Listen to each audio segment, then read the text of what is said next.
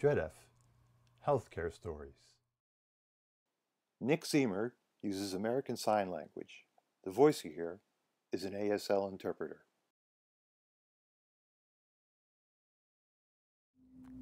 My name is Nick Ziemer. I grew up deaf. I am profoundly deaf. And grew up in a town, Monticello, Illinois. That small town, I was the only deaf person there. There was a hearing community. I grew up in a mainstream school situation. At that time, I didn't know how to sign. I would speak a little bit, but I lip read. Wow. My teacher made sure that she looked at me and I looked at her during class. I had to focus on her lips as I was taking notes. By the afternoon, I was so tired from lip reading, my eyes were just going buggy. After I graduated from high school, I decided to go to NTID, National Technical Institute for the Deaf in Rochester, New York. They have technical school there. When I got there, 1,300 deaf people. Wow, I was overwhelmed. My goodness, during the first few months, I was learning sign from friends as we would socialize, picking things up, learning things. Oh, I felt wonderful. After that experience, I learned about advocacy. That is very important because if we don't advocate for ourselves, people won't know what to do. How can they help us? How can we help ourselves? Last December, my wife and I decided to sign up for what's called a birthing class. My wife, at that time, she was 3 months pregnant. So we talked about it and I said, I think we need to learn together, birthing class, how I can help you get through the breathing and all the different things that we have to. My wife said, fine. We signed up for a class and I notified them that I needed a sign language interpreter. And we signed up for that class. It was a 4-week class. The teacher sent me an email and said, no, we cannot provide an interpreter for that class, but we would be happy if you could bring your own interpreter if you found one for class. So I read the email. I realized they didn't understand my request for an interpreter. It was important for me to remain calm because they were resistant. They didn't want to listen to me. Okay, I need to have an interpreter for the class. Reason is primarily because I'm soon to be father.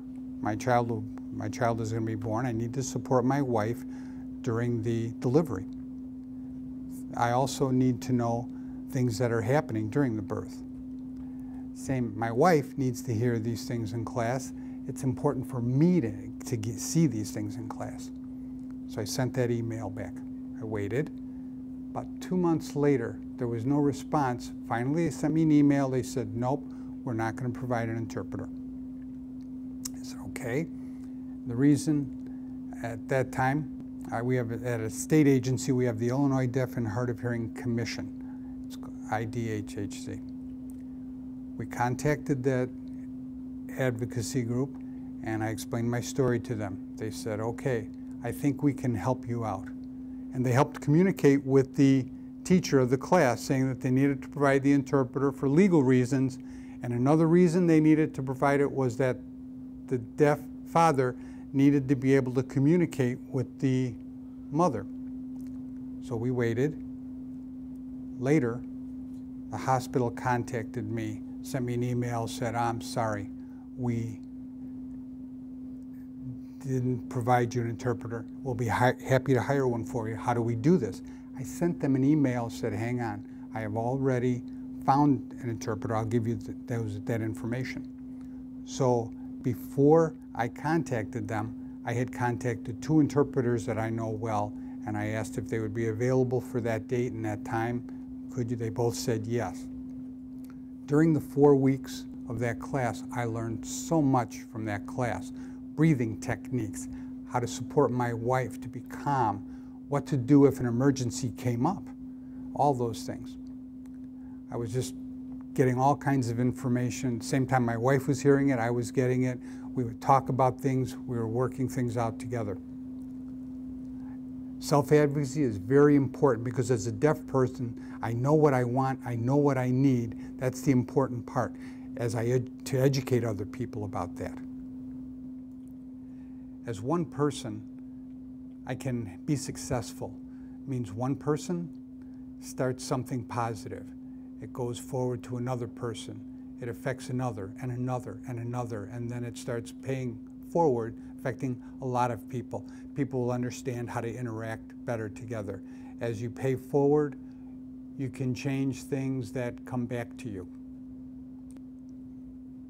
The main reason why I picked the 2 interpreters in the class, I wanted the same 2 interpreters to be present during the birth itself, because if I didn't understand what was going on, they could better help my communications in the birth, during the birth. So what happened was my wife last April went to visit the doctor, and I went with her to support her through that. The doctor examined her, said, "You need to go to the hospital." My wife and I looked at each other and said, "It's time to go?" He said, "Yes." "Why?" He said, "Let's go and I'll explain there." Okay, so we went to the hospital, to the birthing center. My wife was laying there waiting. Doctor came in and said, "The reason I asked you to come here to the hospital because we're going to deliver your baby now. The cord is wrapped around the baby's neck. Plus, the head is in breech position." So at that time, my wife was having contractions. The cord would press, and the heart rate of the fetus was dropping.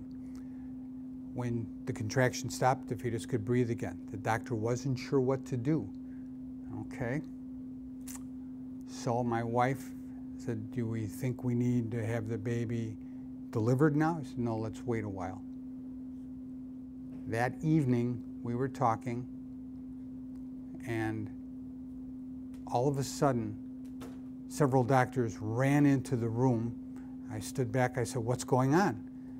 I decided not to interrupt and say, "What's going on?" They all came in, I waited. There was some discussion. They all left.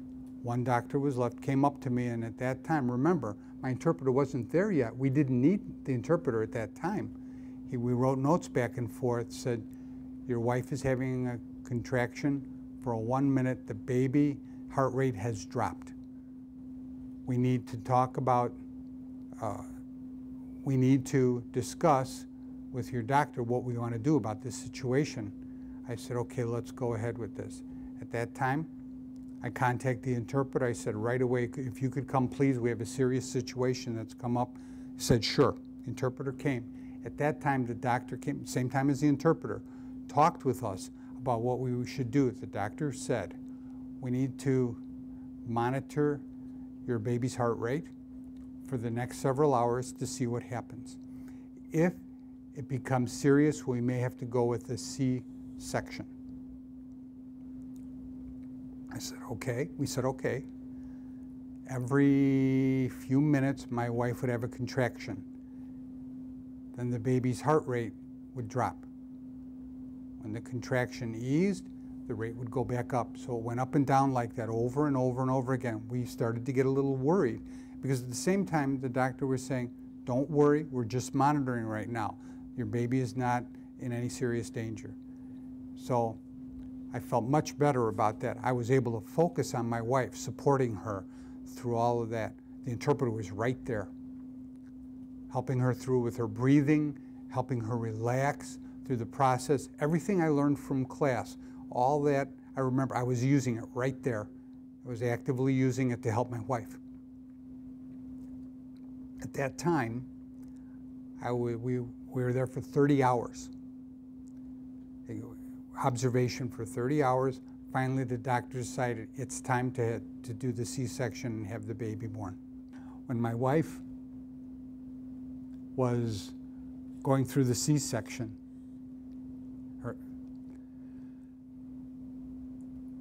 the most wonderful thing happened. I was sitting with her. She was laying there. We just made eye contact.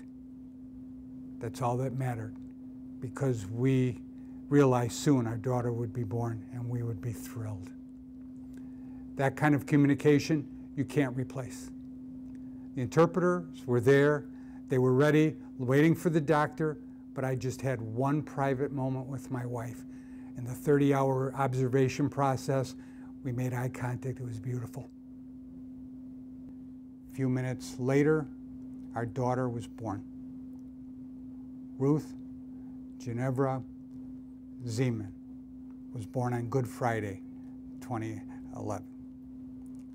We were so excited, checking. She's a wonderful, beautiful girl with blue eyes, crying, crying, crying. She was perfect. It was wonderful. My wife and I, we looked at each other. The whole world seemed to melt away from us. All we saw was each other. I said, I love you. She said, I love you too. That was it. Basically, everyone in that room is a team. They have a role to do on their own. My role itself is to support my wife. My wife's role is to help in the process of the baby being born. The doctor's role is to help my wife deliver the baby successfully. The interpreter's role is to help communication between the whole team so everyone knows what's happening. If one person is missing, it throws everything off.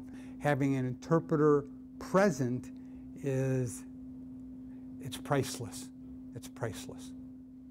It's important for a deaf person like myself to be calm. If you get angry and you have conflict, that doesn't solve problems. It's important that we calm down, interact with people on a calmer level, because hearing people are already afraid of the interaction with deaf people. They don't know what to do. If we can relax them, let them talk with me, and the hearing people relax, they focus on the content. If I'm communicating with my doctor and they ask me, why do we need to have an interpreter? Well, I would say the reason is communication is a two-way street. If you don't understand me, you can't really help me. If I don't understand you, I can't provide what my needs are and how I can get help from you. If we have an interpreter in the situation, the communication flows smoothly both ways, and we can eliminate a lot of problems. My wife informed me, if we don't have an interpreter present during the delivery, my wife said she would kill me. That would be it. So it was important to have an interpreter provided.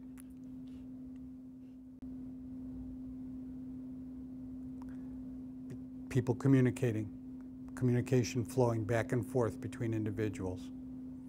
That's success.